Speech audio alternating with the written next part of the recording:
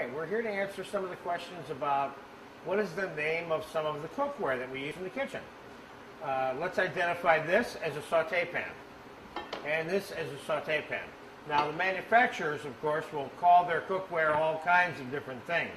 That doesn't make it what they call it. A lot of that has to do with how it's marketed and sold.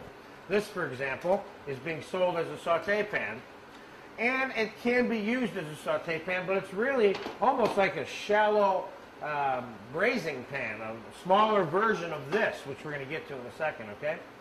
So this would be the definition of a saute pan. Saute pans are specifically designed for sauteing things, okay? Which is what these are more designed for than this, okay? All right. You never want to confuse a saute pan with a saucepan. These are saucepans. And they're called saucepans because they are stovepipe. They are not tapered. Stovepipe saucepans, which were designed by the French, are specifically made this way so that the sauce can have turbulence in it and that the scum can be removed along the top of it, and that it's taller than it is wide. And that's why the scum and insoluble particles that come to the surface of sauces and stocks that are cooked in these small saucepans from time to time, that's why it's designed that way. So this would be a saucepan. So the word saucepan should not be confused with anything else. They always look like these, more or less. Maybe a little bit taller, a little bit more narrow, a little bit bigger, but they're still saucepans, okay? This is what I would call a small braising pan, and it's sold as a saute pan.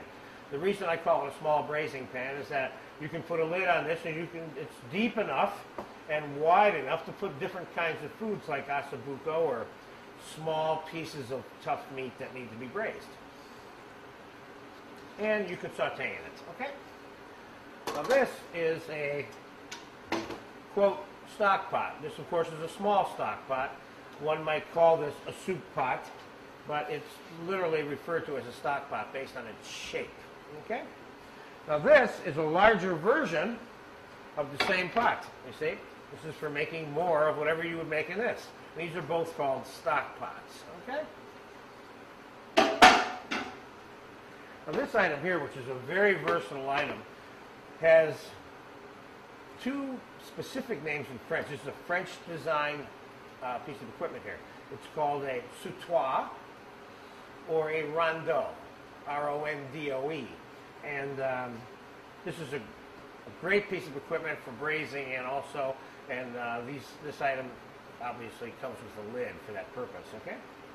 So those would be the basic pieces of stovetop cookware right there in a nutshell. Always remember to make the distinction between saucepan and saute pan. There you go.